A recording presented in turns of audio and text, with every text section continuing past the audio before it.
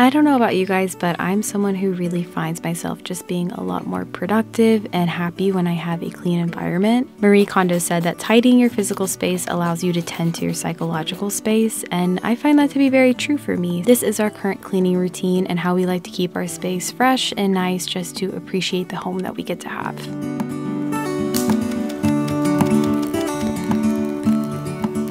I really hope this video finds the right target audience because I know this isn't something that is interesting for everyone, but I personally love cleaning.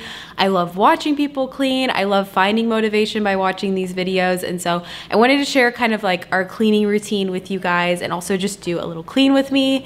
If you like montages, if you like satisfying cleaning videos, this is the video for you. And if you like it, let me know and feel free to subscribe. I make a lot of other lifestyle content here on YouTube. I want to say from the beginning that I'm not the only one who cleans our apartment. I'm just filming myself cleaning, so it just happens to be that way in this video. But me and my husband, we share a lot of these responsibilities. I do like cleaning a lot. It definitely helps put me in the right mindset. I love just having a clean space, but we do share these responsibilities. I'm just sharing myself doing them because this is my channel. I also want to say that this isn't the most perfect routine. I'm not perfect at this. We're not perfect at this. And I know that life can get really hectic, and I'm not saying that you have to do all these things to have like a perfect home by any means. I know everyone's in busier seasons of life, and I know one day when we have kids that this is gonna be probably a lot different, probably a lot harder to keep up with. But right now when it's just us two and our puppy, pretty doable to keep up this routine, so I wanted to share it with you guys. When my friend Allison Bickerstaff moved into her home, she did one of these videos, and it was really helpful because she broke it out like, these are the tasks that I do each week, and then I have bigger tasks that I will try to do one every single day instead of looping them all into one specific cleaning day. And so the way that I broke it out is similar to that, because ever since watching her video, I've tried to kind of implement that same cleaning routine. I will say that we end up doing a lot of the bigger tasks on one day, typically on a Sunday, beginning of the week. I'm not really great at making sure I check off one of the bigger tasks every single day. I kind of have to be in the right mindset to clean. And so we only live in a 1-bedroom apartment, but our apartment is about 1,200 to 1,300 square feet. So it's a larger apartment. So it does feel like kind of like a small house. And so it is really easy for it to get dirty, especially our windows. We have pretty large windows. And yeah, it's a big reason why I don't like to have a lot of stuff. And I like to keep things minimal because that means you also have less to clean. But the daily things that we try to do every day, I've talked about this in quite a few videos, but it's just generally keeping the place clean, picking up clothes that are all over the place. Usually in the morning, I'll do like a 20-minute kind of sweep and clean up the place. We usually get tired at night, so we don't usually do it at night, but picking up clothes and then also taking out trash. This isn't something that I really ever do, I'm gonna be honest. We have a recycling bin too that we break down our cardboard boxes and take out. So trying to do that every day so trash doesn't accumulate. We live in an apartment, so we do have to go take our trash to a trash room that's decently far. But making our bed, there's not a day that goes by that our bed does not get made. This is just really important for me specifically, but something that I do like to do is actually let our bed breathe a little bit. So when we wake up in the morning, we don't make it right away. We usually make it about an hour after, because there are so many things that get trapped in your bed when you're sleeping, so many different germs and particles. That's kind of gross, but things can get trapped, and it's nice to make sure that it kind of airs out. So that's something I started doing. I saw Sarah Therese mention in a video. Because we have a golden retriever, vacuuming every day is another thing that is super important because he sheds so much. That's one of the questions I get asked a lot, and the answer is yes, he sheds so much. And so we recently got a Dyson Animal, and I love using it. Vacuuming is one of my favorite chores because it's just so satisfying. So we typically like to run that every single day. And a tip, if you want a Dyson, I know they're crazy expensive, check Facebook Marketplace. There was a guy who was selling one that I think he bought it on sale and marked up the price technically for him, but it was cheaper for me because I got it, I think like $150 cheaper than it would have been at Target. And so check Facebook Marketplace. That's a great way to save money, especially if you're just furnishing a house in general. I love me a good Facebook Marketplace find, so I'd highly recommend. Loading and unloading our dishwasher. Our dishwasher is actually broken right now. For some reason, the pods keep falling out. And so we've just been hand washing our dishes until our maintenance people can come fix it, which I don't really mind that much. We don't have that many dishes. Every single morning, I'm usually the one who unloads, and then Aiden cleans up after dinner because I typically make dinner and he loads it. And it's so nice to just make sure that your kitchen is clean when you wake up in the morning and that you don't have to scurry to clean up the kitchen. I love Milena Ciciotti. I love her videos, and she talked about this concept of like closing your kitchen at night, cleaning it, because it does make a difference when you just wake up and your place is clean, especially your kitchen. Wiping down our kitchen counters, that kind of goes along with that, just getting all the grime off. We have black kitchen counters, so it really does show every single piece of dirt that happens to be on the counter. So I have these washcloths that I also heard from Milena. They're just these kind of squares that you can reuse, because I've been trying to use less paper towels when I'm cleaning, and those are nice because I even put them in the wash. I don't really know if that's something you should do, but I got them from Amazon and I really like them, so I'll have them linked down below, but I'll usually just wipe down the counter with those. And then just to keep the place smelling nice, I always like to diffuse oils as well as just burning candles.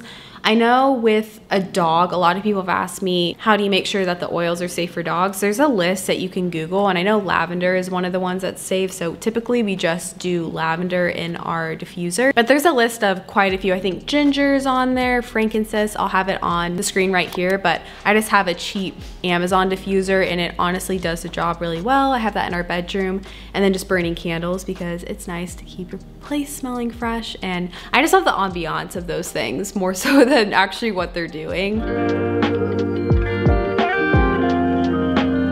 So the weekly things that I like to do, one for the kitchen is, like I mentioned, just make sure that the counters are clean, but also cleaning out our sink. And I recently started doing this probably about a month ago. Our sink gets really gross because I do cook a lot and a lot goes down the disposal.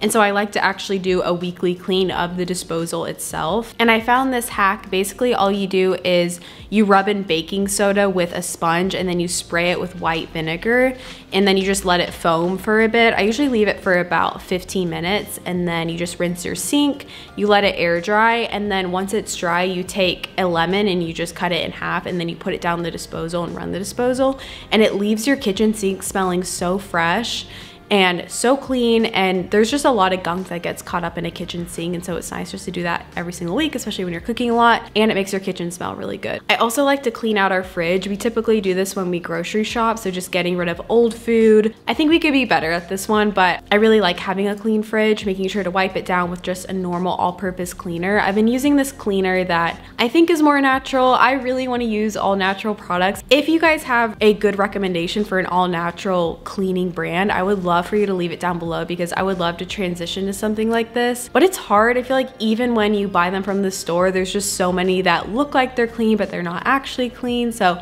feel free to leave them down below. I would love to know what you personally use, but I've been using this brand of an all-purpose cleaner, and I just refill it in a refillable spray bottle, and that's what I use to wipe everything down. And then cleaning our mirrors and our windows, because Cash likes to sit at our windows. There's so many smudges up there, so each week we just like to go through and clean down our windows. We also have quite a few mirrors, because mirrors really do open up your space. We use a microfiber cloth, which is nice because it doesn't leave any smudges, and again is very satisfying, so we like to do that. Another one that we have not done enough, and it's so gross in this video, but is dusting your place in general, but especially your fans. I recently started doing this more because our fan gets so gross in our bedroom, and I'm sorry you have to look at it in this video because it is really gross, but make sure you dust your fans, your shelves, because that really can make you sick when you have dust just accumulating in your home. Making sure that you dust those kind of hard to reach areas that you often forget about, because those things count too. And then of course just cleaning our bathroom. This is my least favorite thing to do, so again, this is something that I don't typically do a lot of. I would say Aiden does more of, but cleaning our toilets, scrubbing our bathtub, that's the thing that I hate the most because it takes just a lot of effort to do. We do these things in this order too, by the way. I don't think I mentioned that, but I like to do it in this order. Scrubbing down everything, making sure that you get all the gunk off, because again, a bathroom's an area that a lot of that stuff just likes to fester. And then again, just vacuuming, but something that I like to do especially every week. I saw this from Kristen John. She has this carpet powder recipe, and I love doing this. Essentially all you do is you mix a cup of baking soda and then a bunch of different essential oils. I think she used lemon, eucalyptus, and lavender, but again, we just use dog safe safe ones. You let that sit for 15 minutes on your carpets, your rugs, and then you vacuum it up with your vacuum, and oh my goodness, it leaves the most fresh scent. I especially love to do this before people come over because it just smells so good. And yeah, our carpets in our bedroom are really gross because we did potty train our dog, and a lot of those stains are kind of left over, so we probably will not be getting our security deposit back. I have loved doing that ever since watching her video. I just love Kristen John's. I love her cleaning routine videos. She's the best. So I love doing that once a week. And then of course, just mopping our floors. I just use one of those Swiffer wet jets, which probably isn't the best, but it's easy to do. So we do our kitchen, our living room, and then also our bathroom probably once a week, because again, you'll notice that a lot of stuff gets picked up. Our kitchen has black floors, so it shows every little piece of food or dirt or anything. And then just watering and misting our plants. We have a few plants. We have our fiddle leaf tree. I have a fern plant. We have a palm plant that's a recent addition, as well as a pothos. And so those are all kind of on different watering schedules, but I like to make sure I just water those. And I usually do that within our cleaning routine because it's just easy to remember. And then also misting them with a mister because a lot of those plants like to have more humid climates. And laundry is another thing that's probably my least favorite chore. So this is one that I would say Aiden does a lot more than me because I'm just not a big laundry person. About once a week we'll do laundry. We usually like to do our darks and our lights, and this is typically when we'll also wash our bedding.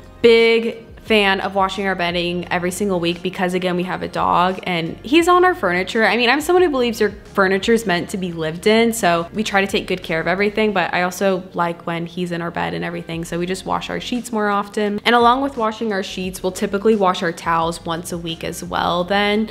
And then sometimes I will throw in our blankets. The blankets end up being something that is sometimes monthly, sometimes weekly. I would say probably every couple of weeks we'll wash our blankets, the ones that are behind me right now. And then also in Cash's crate, we have a mat in there as well as a blanket, and then he has a cover that we like to put over it just so it kind of matches her room more. But we will wash all this stuff about once a week again because he can get really gross. He spends a lot of time in the dog park, so we like to wash those with kind of all the bedding and everything. I used to use those wool balls that you would put essential oils on instead of using dryer sheets, but someone told me that that's flammable to do, so I haven't done it ever since. But let me know if you know of a more natural way to dry your clothes to leave them just like feeling more fresh, because I would like to do that again, but it just always made me nervous. I didn't want our dryer just to go up in flames while we're gone. So and then the monthly things that we like to do. So I love our couch. It was probably one of the most expensive things we got in our home. And so I like to use one of these fabric shavers, and we just go through and shave the fabric. It gets all the pillings off. And again, because we have Cash, his claws can kind of rip up. And then we'll usually try to wash our slip covers about once a month, but we're not really that great at that, so I'm not gonna pretend like that happens all the time. But I love the fabric shaver. It really does make your couch just look a lot more new and fresh without actually having to do anything. And then you guys know I like to keep my clothing pretty minimal.